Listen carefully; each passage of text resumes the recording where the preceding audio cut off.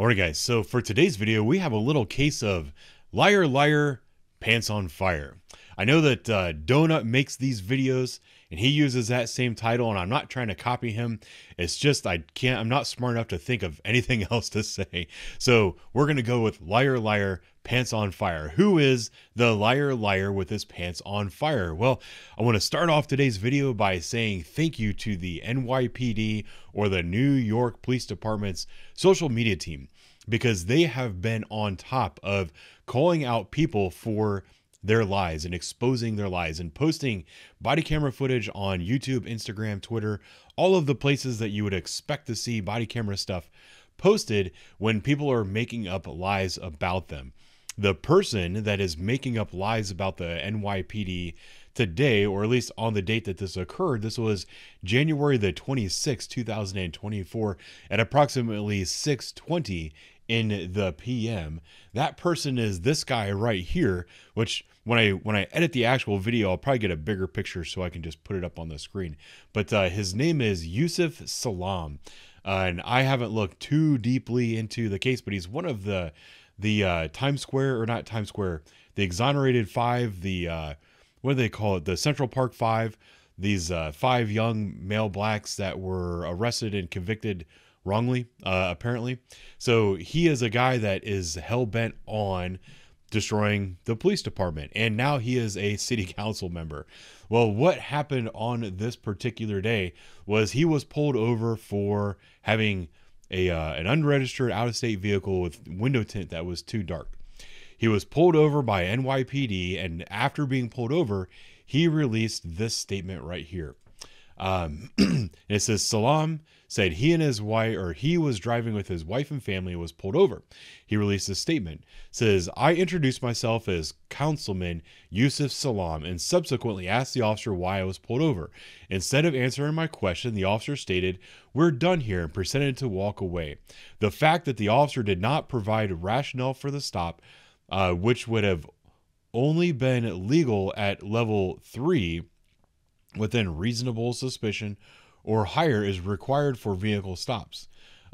Calls into question how the NYPD justifies stops of New Yorkers, and highlights the need for greater transparency to ensure they are constitutional. This experience only amplified the importance of transparency for all police investigative stops, because the lack of transparency allows racial profiling and unconstitutional stops to occur. So what he is saying is, he's like, listen, I was stopped by NYPD and I asked for a reason for the stop. They didn't give me a reason for the stop. They just turned around and said, we're done here. Said, this is the reason we need greater transparency, because these kind of stops lead to racial profiling and yada, yada, yada.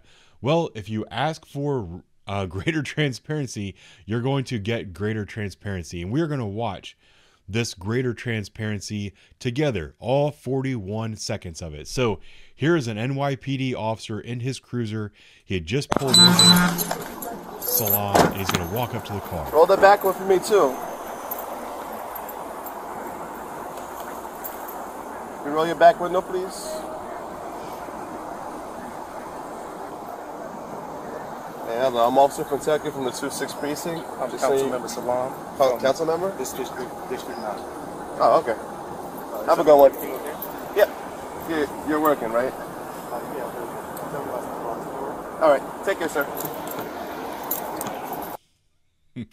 So that was it. That was the traffic stop. That was a traffic stop that caused this dirtbag to come out. I'm going to do this because this picture's right here. This dirtbag to come out and release this statement demanding greater transparency. This is the kind of stuff that absolutely must be called out whenever it occurs, and I applaud the NYPD for having the balls to come out here and call this guy out. Not only have they called him out, but it's actually leading to a lot of people calling for him to resign after he blatantly lied about the traffic stop. If you were paying attention, the officer clearly walked up. As soon as the officer realized that he was talking to a council member, he didn't harass him. He didn't do anything further. He said, oh, and you're working? Go ahead and have a good day.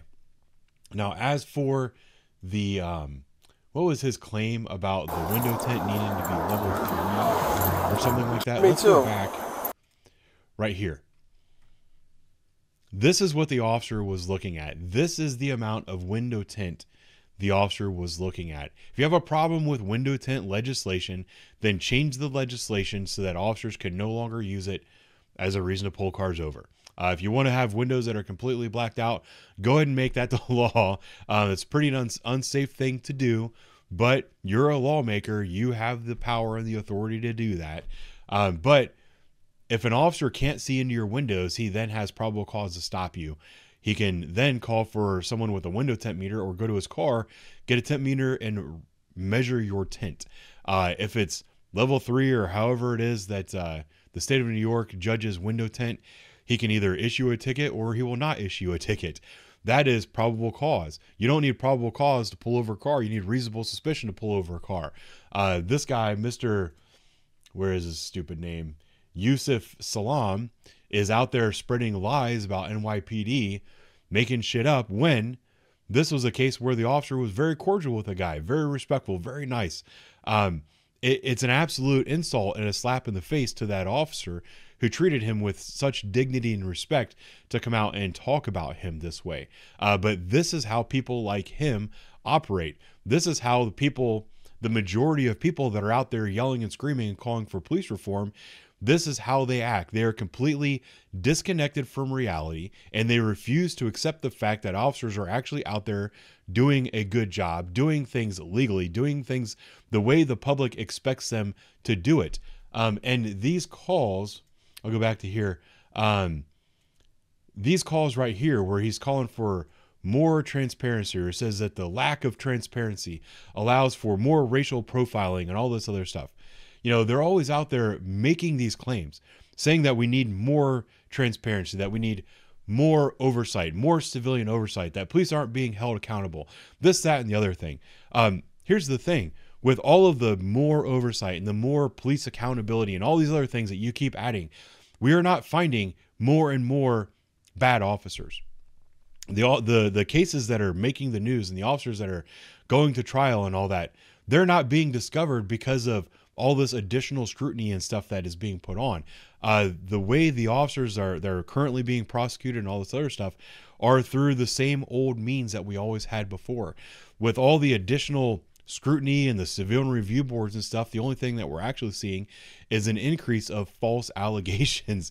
I know that that's been 100% true of the Civilian Oversight Committee on my department. They freaking said that an officer used bias-based profiling, and they lied about the race of a teenager, said that he was black when he was white, in order to try to frame an officer for bias-based profiling when he did absolutely nothing wrong. This is what's happening to our police agencies, and this is also a reason why police officers are afraid to go out and do their job. This officer did absolutely nothing wrong. The only thing that this officer did was observe a vehicle with out-of-state tags, with extremely dark windows, executed a traffic stop exactly as he was supposed to do, gave a driver a warning. And for some reason, that wasn't enough for this guy. He doesn't like warnings. Perhaps the officer should have gone ahead and written him a ticket and impounded his car for being unsafe. Maybe if he had done that, then none of this would have happened. I don't really know. But I don't know. I'm done with this. I just wanted to highlight this case as another example of these kind of morons out there lying about the police, because the majority of the negative press about the police is in fact a lie. That's it for me today. I'll talk to you guys later.